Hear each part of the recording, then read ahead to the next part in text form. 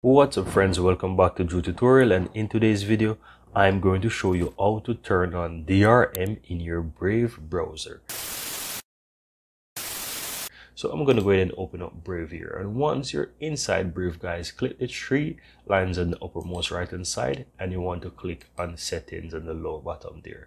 Then you want to go ahead and use the search, and all you have to do is just type DRM and it will do a search and you will be able to find the digital rights management, the DRM component here. And all you have to do is just simply toggle it on and it will ask you to relaunch. So go ahead and click on relaunch and this will relaunch your Brave browser for you with DRM installed, with DRM activate, with DRM turned on. That's all there is to it guys. This is very easy and very simple.